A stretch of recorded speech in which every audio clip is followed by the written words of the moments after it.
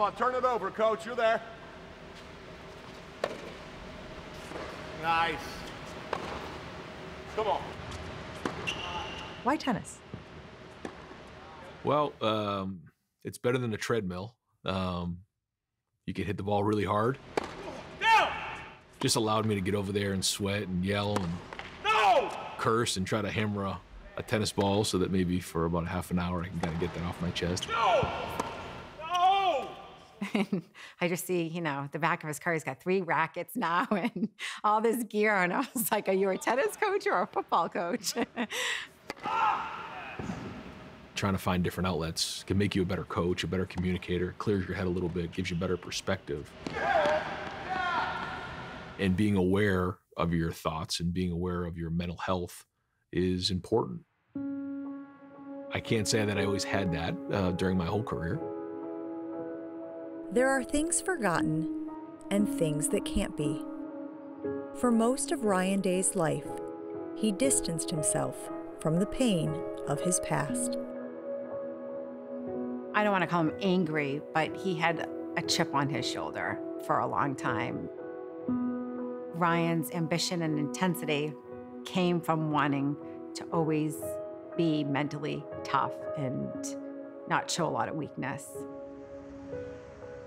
Ryan and his wife Christina grew up in Manchester, New Hampshire. They were childhood teammates on the baseball field, coached by Ryan's father, Raymond. He liked baseball, and I remember him, pitching to us when we were little. I remember running on the beach with him. He worked at a convenience store. He was on his way to work. The next day, he was gone. On January 20th, 1988, according to Day, his father took his own life. He was 31 years old. We didn't talk about it at all really growing up. How does an 8-year-old process that situation?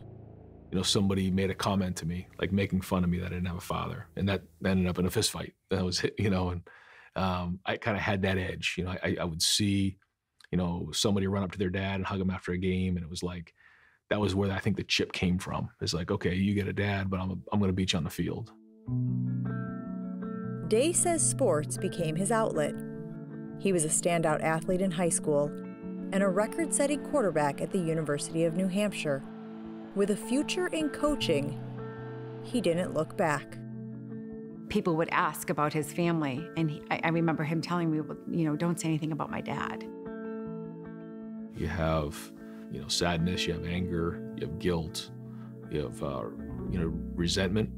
And then as you get older, you start to recognize that maybe, he was sick. In 2018, as an assistant at Ohio State, a recruiting trip to a high school in rural Ohio forced Day to confront his past. I was with one of the high school coaches, and I walked through the hallway and nobody was in school.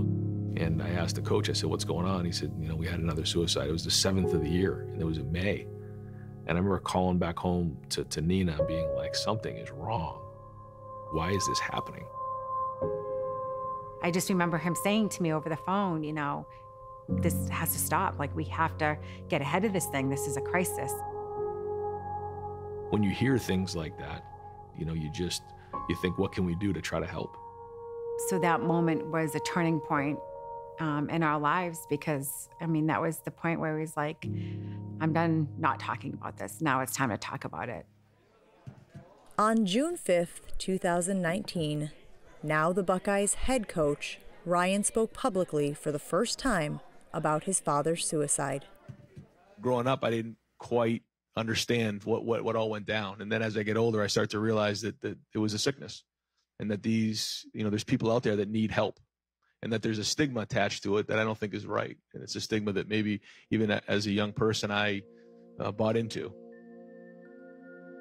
That same day, Ryan and his wife started the Christina and Ryan Day Fund for Pediatric and Adolescent Mental Wellness, an effort to provide resources for kids and help destigmatize issues around mental health. 1, 2, 3, go! Pretty good. Doesn't it feel good sometimes to just let it out and yell? You need to have someone that you can go to. whether it's your family, your friends, and it's okay to talk about your feelings when something's bothering you. There you go, good job. Good job. Immediately, Day's focus showed up in the football program. Round of the break. Good ball, that's it, that's it. That summer, Ohio State replaced 3 part-time staff positions with 4 full-time mental health professionals. You know, I knew it was important the day that he stopped practice during training camp to introduce us. You have a coach who's bringing awareness to it to break that stigma, but then he's also putting things into action. There's still a few guys in the team that I think are a little ashamed to go ask for help, and certainly don't force it on anyone, but it's just a regular conversation. You don't need to be in crisis. Just talking to somebody and getting it off your chest goes a long way. Has talking about it helped Ryan? Yes. It's been therapeutic the last 2 years for him, for our family. The conversations around mental health have to happen.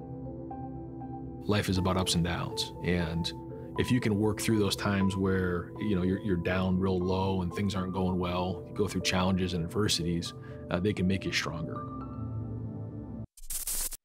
Thank you for watching ESPN on YouTube. For live streaming sports and premium content, subscribe to ESPN+.